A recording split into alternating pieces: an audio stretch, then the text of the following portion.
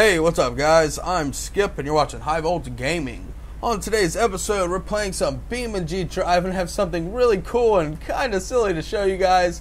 It's the Submarine D series mod, which basically adds a raisable snorkel to your config here, to your config files, to your parts menu. You're able to add it in. So that's what we're going to do. As you can see, we pulled up our vehicle customization, configuration menu, whatever you want to call it.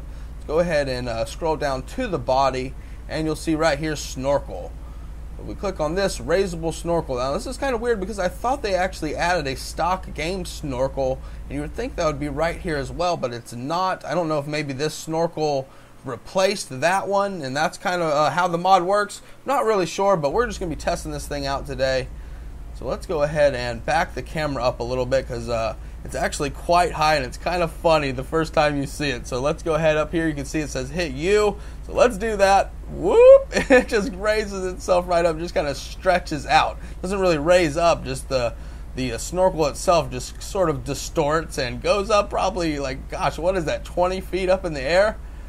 So we are over here on the grid map just to start off this video, and then we're going to actually switch it up to a better one where we can actually do some legitimate submarine testing, right? But before we do that, I figured it would be a good thing to actually test it over here on the grid map because we could do things like this and go right through that pillar. So you actually can't damage it, because that was one thing I was wondering. I was like, what in the world is this thing going to look like when you do damage it? So it already looks so wacky. But it doesn't do anything, it just sort of ghosts right through there, so that is good. You don't have to actually worry about it hitting the trees and stuff if you are trying to, use it to do some real deep water off-roading or submarine sort of action, right? But let's go ahead and test it out here on this grid map water section. As you can see, it gets a little bit deeper each time. I think we've been taking water there, but we would definitely be taking water at this point. Let's go ahead and stop it. Let's go ahead and drop it back down.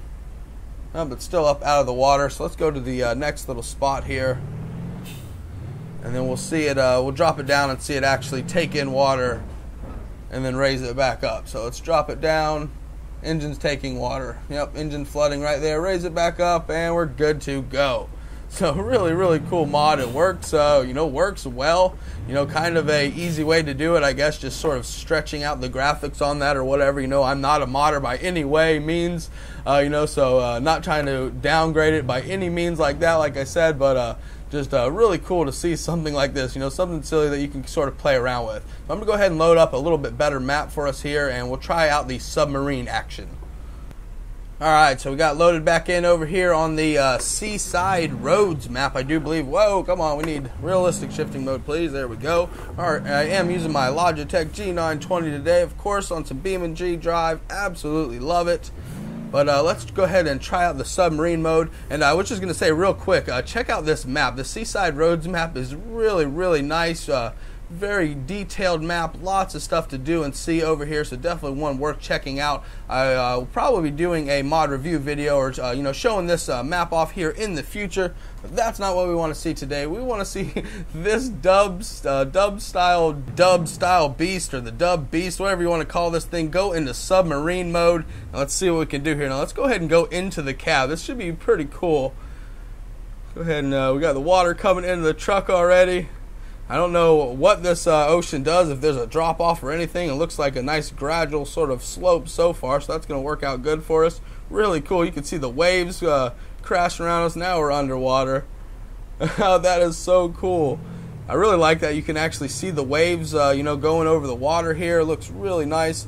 That's not something that I really noticed before. I'm not sure if that's a BeamNG.drive thing on all their stock maps, or if that's something to this map. It looks really cool. Definitely gives it a good look. Definitely a realistic look, But, not something I ever noticed while not driving underwater. And so let's go ahead and keep on going here. Our truck is just pulling along, no problem. Let's go ahead and jump back outside. Let's see how deep our thing actually is. Or it looks like we're getting pretty close to going underwater here. Let's go ahead and point it back up towards shore, because that definitely doesn't look like it's getting any more shallow. This thing is just doing it right along. Alright, let's go ahead and punch the gas here. Let's see what this thing will do underwater. Let's go ahead and drop it into low range. Lock in our diffs. We got up to 26 miles an hour underwater. So the dub series beast, the dub beast, I don't know what the heck to call this thing. I'm supposed to do a build video on it, and I know a couple of you have asked. I'm definitely going to still be doing a build video on this thing, but just a pretty cool little truck that I've just been basically having as my default vehicle, messing around with. But anyway, really cool to see this, you know, submarine raisable snorkel mod, whatever you want to call it. Like I said, the modder did call it a Submarine D series, although I didn't see like a proper variant for it that you could just pick out of the parts menu. I guess we could go ahead and look at that real quick, but I don't believe there was one in there. Not in the parts menu, but the vehicle selector menu here.